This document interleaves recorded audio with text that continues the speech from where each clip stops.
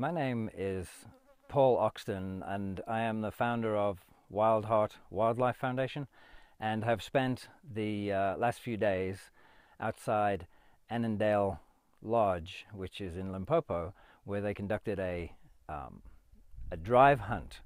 And the NSPCA got involved in this because of the fact that they believed that it was very unethical to actually drive animals into a position to where hunters were waiting with rifles. Today, for instance, we observed 83 people standing in a line who are employed by the lodge, standing in a line with the intention of actually walking forward and chasing the animals. And it's 83 people, a kilometer long, chasing animals into a static position where there is several people with guns waiting without having to actually do anything but pull the trigger on the animals. And it's completely unethical, and this is something that has to stop.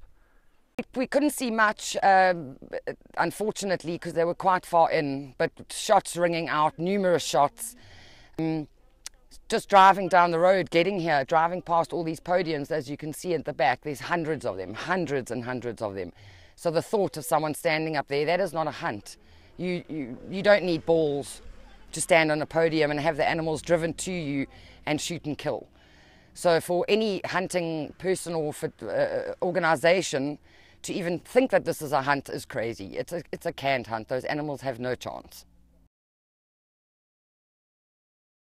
You would have hunters sitting over there. There's a chair there. There's a chair there. There's a chair there. There's normally about 5 where they would actually be sitting on. Softer ground actually. So they would be sitting like that. Your beaters would start over there. So you would have the line of beaters that way. They are driving down that way. So they start walking there, they're going down. So all the animals in this block will be affected there. So they're either going to start coming out that way straight away before they even get to the hunters. If they don't go out there, they are forced to go out between the chairs. So they're standing with their backs, the animals will run past them this way. If they're standing on the chair, this was their backs, the animals will come past and they have to shoot down at them like that.